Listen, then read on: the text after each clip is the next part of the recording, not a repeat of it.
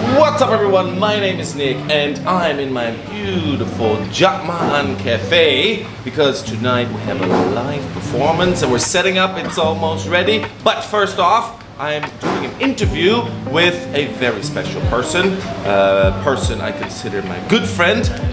And so let's do this. This is Global Gibbon. Let's start an interview with Mr.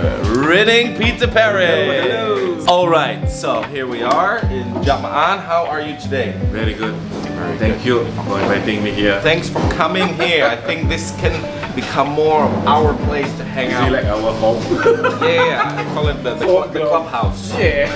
Alright, so can you tell me a little bit more about you? I know who you are, I know what you do, but can you maybe tell our viewers a little bit more about yourself? Hi, I'm Rining Peter Paris. So I'm Lun Bawang from a tribe of Lun Bawang, and northern part of Sarawak. We raised in Bat'a there, the Bat'a Highlands. In the Highlands. So it's like we are bordering with the Indonesia as well as Sabah, our Sabah region. So that's where I'm from actually.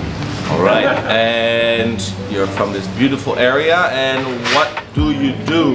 What is your job, or what do you do? Actually, I have another full-time things I do. I'm an NGO, non-government organization with the NGO, and as a social worker. But at the same time, what we're here for, interesting thing, I'm also revive and introduce the one instrument, that the extinct instrument actually, long forgotten instrument actually, called Tapi from the tribes of Lun Bawang. It's a family for Bat'a Uduh. Many people know about Sape. It's a lute. Yep. Tapi. Tapi is different. Sape is very known internationally. People with the Sape are traveling worldwide to promote Sarawak music. And you're playing the Tapi, which is a different kind of instrument.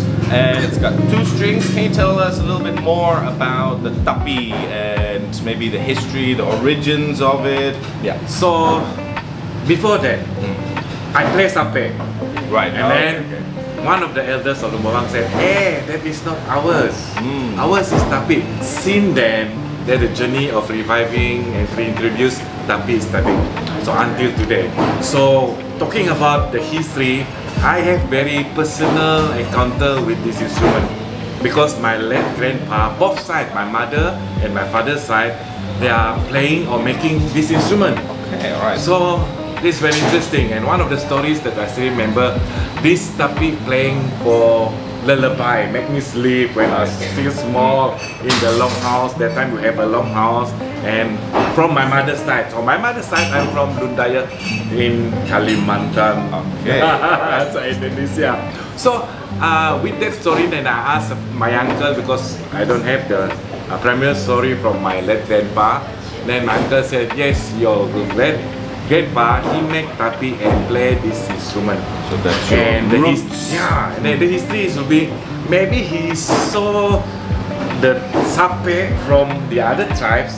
I can say maybe from tribe of Kenya in the Kalimantan, the Indonesia side, and then they inspire to make it different compared to Sape. So you're saying that Sape was there first, maybe hundreds of years ago, probably already, and then your family or the people before you, your ancestors thought, let's do our own version, something like that. So, but interestingly, if I ask different Sape maker or players, the legendary Sape now we have like under Matthew now, Sape started from 2 strings.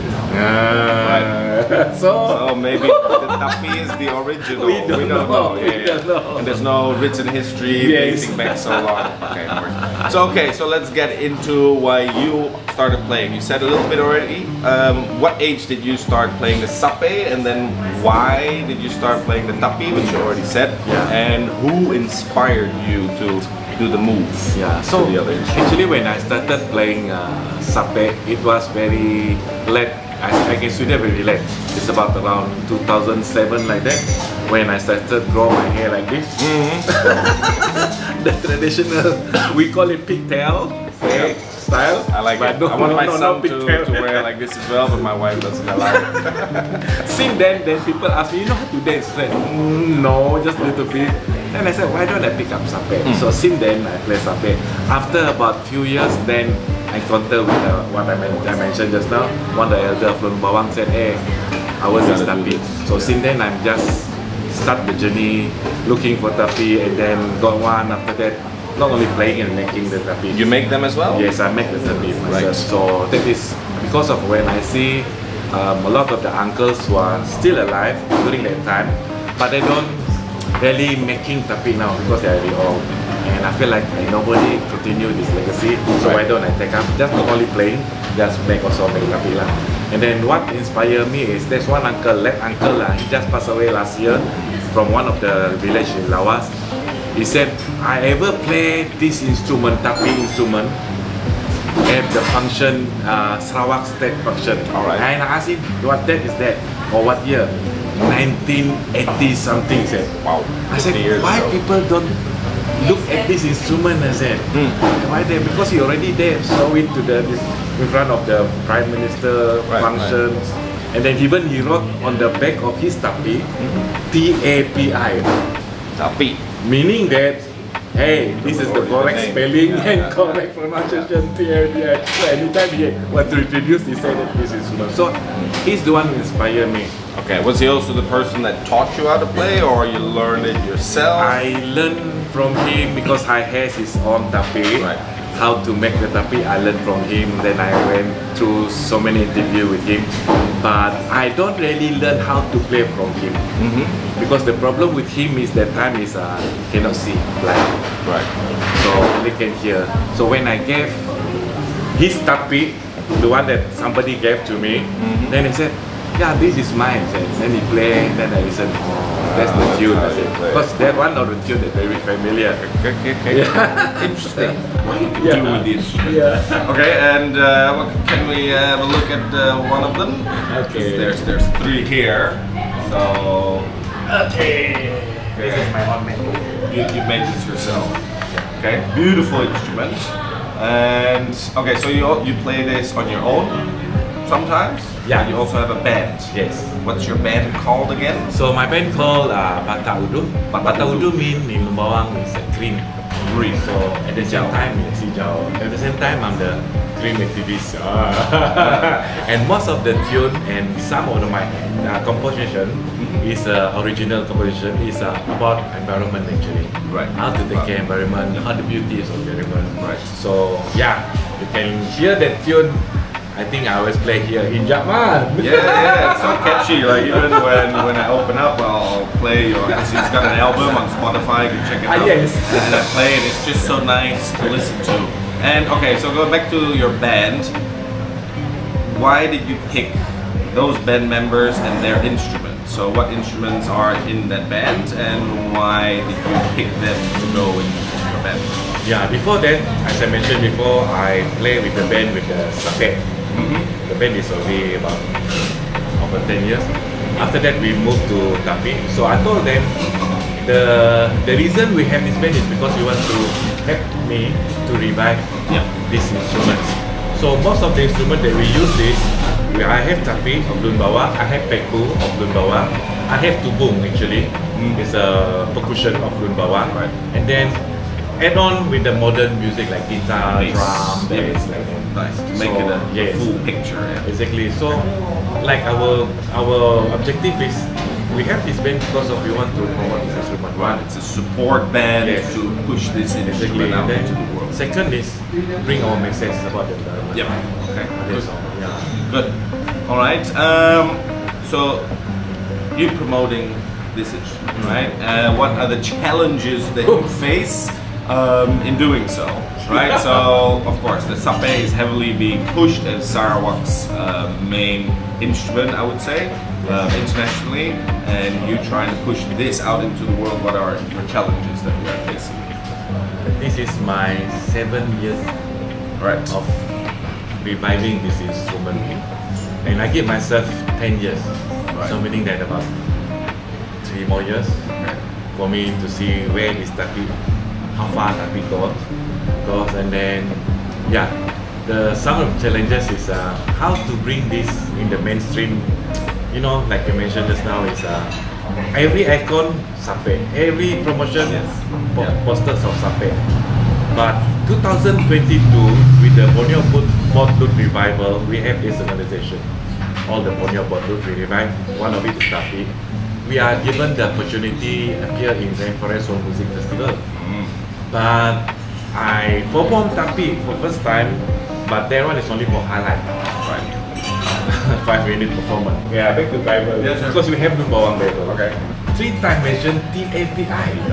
And the translator is a missionary from Australia. Right.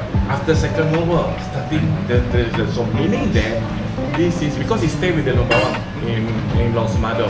Right. Yep. And then he started translate. Then he started translate and then put the word Tapi for the instrument using by King David. Yeah. Then for me it's like, okay, this is a confirmation. Then I tell the Lun Bawang people, this is ours, please. This is ours. And then someone has a tune. Follow this Tapi. Bat'a Uduh, whenever I go to meet the whenever I go to different part of Lun Bawang, Indonesia, Sabah or Sarawak, when I sing that tune, they can identify, Lun Bawang. That's the meaning that it's ours. So that is my first challenges lah at the beginning.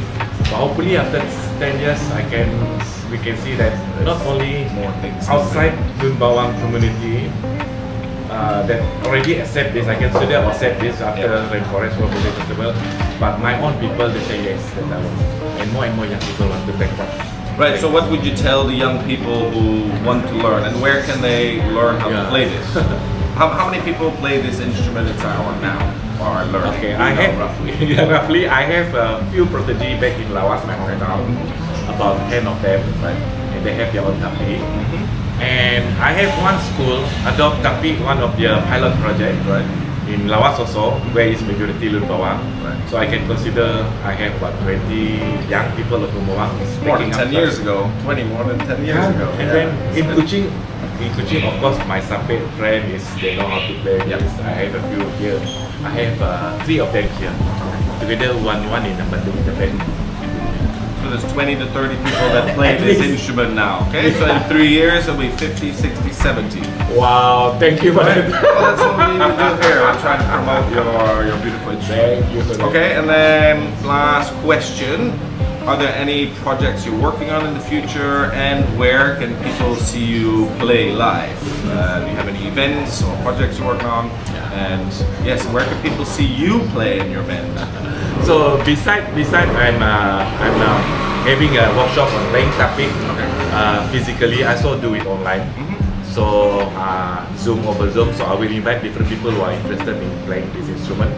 And for example, there's one guy from all the way from Canada. He got the Tapi, and then he said want to learn to play this Tapi. So I said I will arrange a time for you, and we do it online.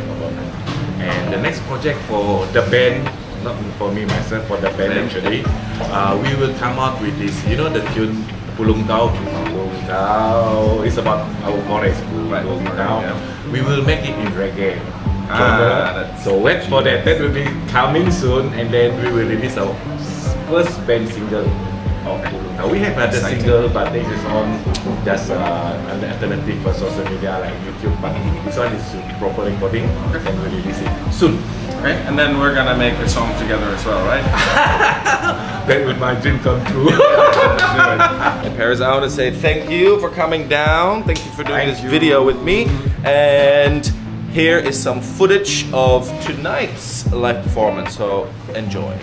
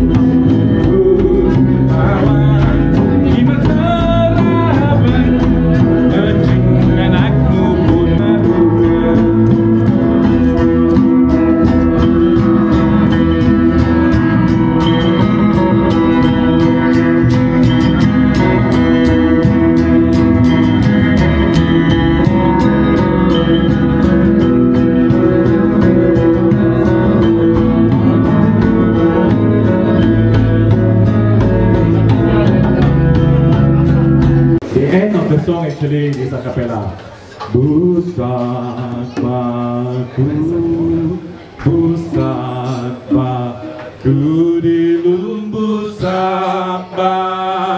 di lun busak baku. Okay with it? Yep. Thank you for that. You are privileged because if you go to Rainforest last month, you only see me play about 3 tunes only on the main stage before Kitaro. But today you see me, I prepare here 3 set, man, and I play some modern song later on. Alright!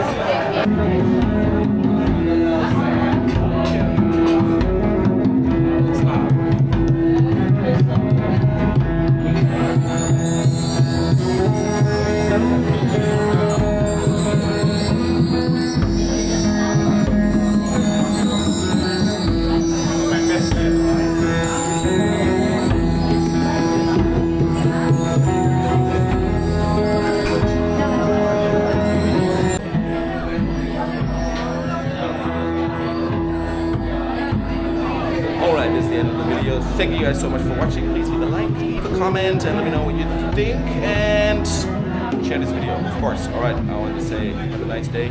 Bye bye. We'll see you next time. Bye.